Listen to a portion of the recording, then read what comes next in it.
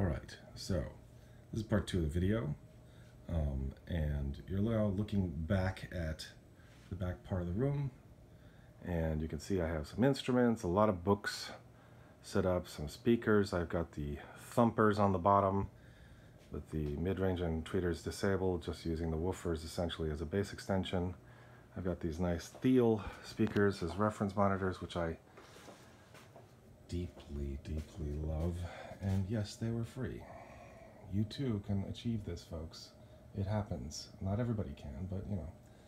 So lots of books. There's my little display with Beethoven and Bartók. These are all books on music, and this is a, well, Carl can tell you what this is. This is a fun little useful device where there's a microphone in there. You can't really see it because it's too dark. Okay, and backing away slowly here. Sorry, I'm a little slow. That's my writing desk, which is right now a mess, but oftentimes I will sit down and just handwrite things there. It is next to the piano, which, as you can imagine, is a good thing, because oftentimes I'll be improvising something and then I'll quickly jump over here and write. Or I'll be writing something here and I'll quickly jump over there and play or improvise on it. That's just some artwork to inspire me. There's a whole host of scores and things and records and stuff that are inspirational materials, plus my own scores that I'm publishing. Let's see. That, my dear musician friends, in case you don't know, you should befriend. It is your friend. That's some Beethoven. Okay, so here's the front of the studio. That's my dad over there in the left. It's a mess right now, so forgive me. But this is my workspace, and it's hard to see some of the stuff there. But there's a mixing board on the right. There's a tower of stuff on the right behind it.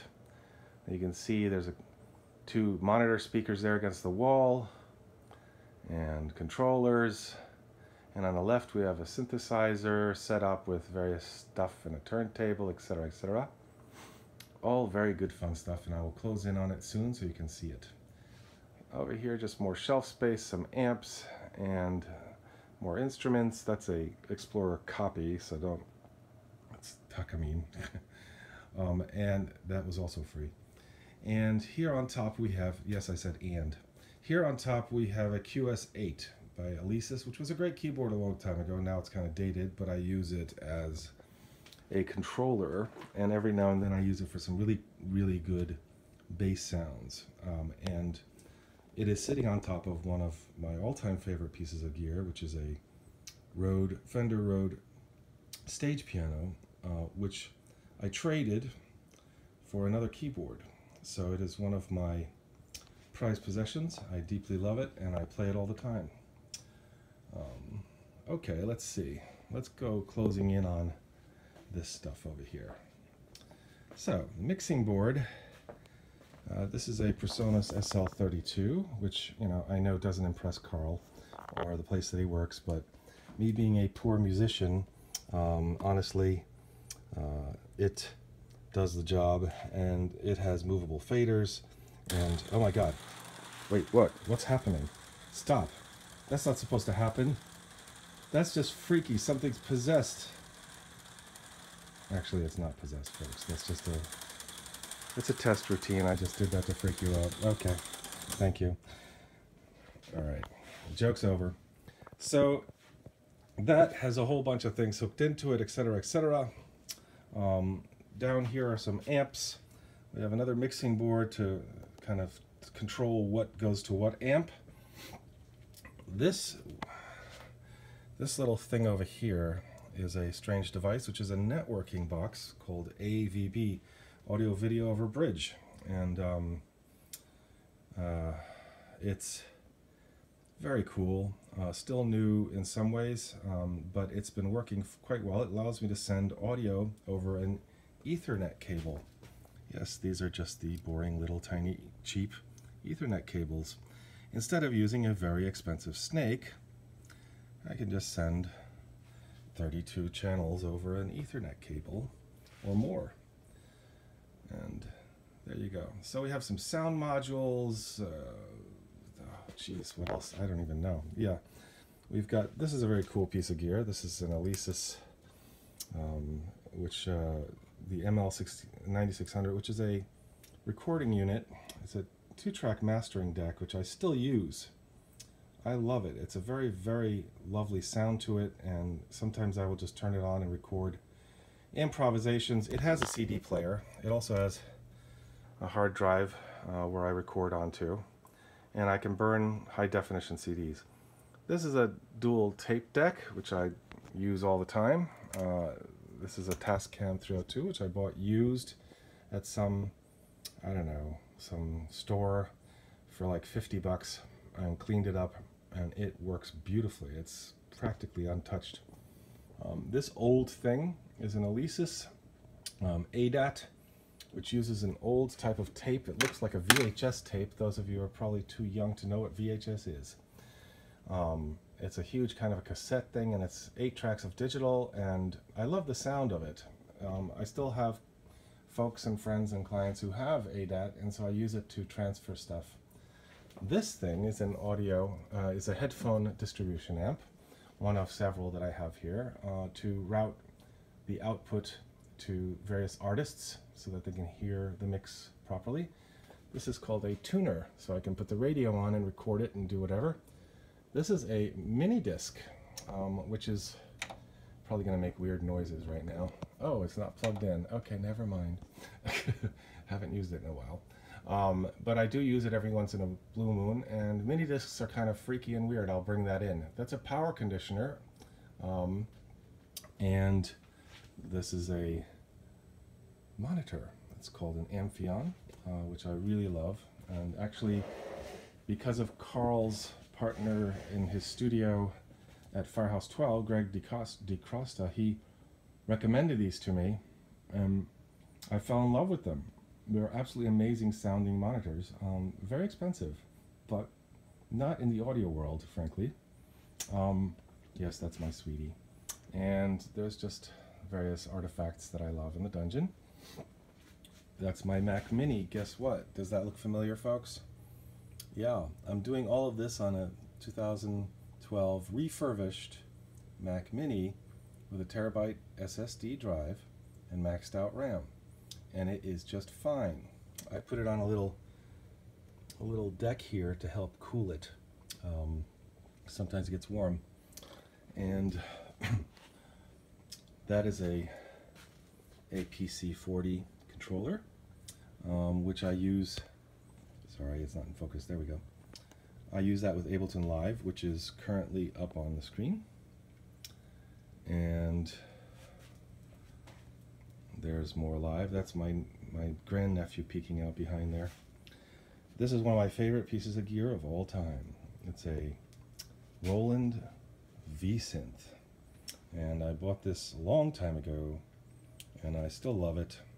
But it is showing signs of age, and it's a little long in the tooth, but I use it daily. Now, oh yeah, going back to just this for a second, you can see that I have some clips loaded in here. It's hard to see, into Ableton. So if I press play,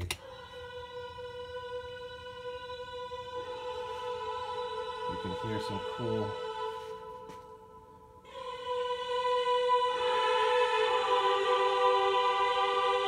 little project I was working on.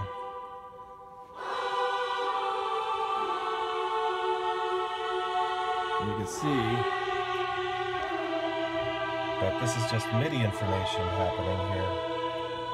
Okay, it's just MIDI information happening. I've played it into I played it via the V-Synth. That's not the V-Synth actually making the sounds, by the way. Sorry, focus is a pain. I'm using something called East-West Composer Cloud, and I've chosen the East-West Women's Choir from the Hollywood Choir's Gold. It's a fantastic sounding chorus. It's expensive, 300 bucks a year, but you know what? If you're in the business, this is a steal. because it's got a lot of great sounds. Okay, now we go over this way, and one of my pride and joys is up here. This is a lovely piece of machinery that I cannot ever get tired of. It's an Electrocomp EML 200, and this thing is quite rare now. It's hard to find them, and it has a very unique sound. And below it is a incredible find. I found the controller for it, the same Blueface, which is even more rare to have them together, and traded that for a piece of gear. This is a drum machine from a very long time ago. This is an Acetone Rhythm Ace, an FR3, and oh my god, do I love this thing. It's very, very simple. Very simple. But, you know, okay. And then down here, sorry, I'm trying to move slowly so you don't get motion sick. Down here is a Korg Chaos DJ mixer, which is kind of a hard to find item now. But I love it because it has the Chaos pad here in the middle, and you can use this to control stuff. So, for example, right now the synth is on, so you can hear some sounds happening. If I start up the drum machine, you can hear it making kind of a nice cantankerous sound. And so now, if I can play in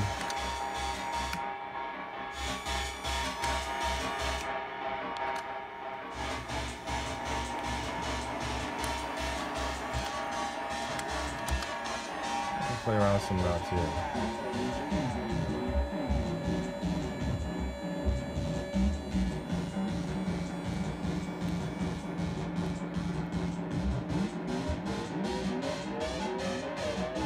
I'm gonna change my hand so you can see better. The focus.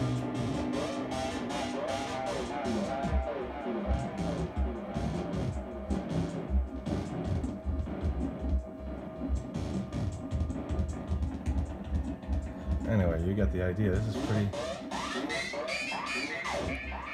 If I change the speed on the drum machine, guess what happens?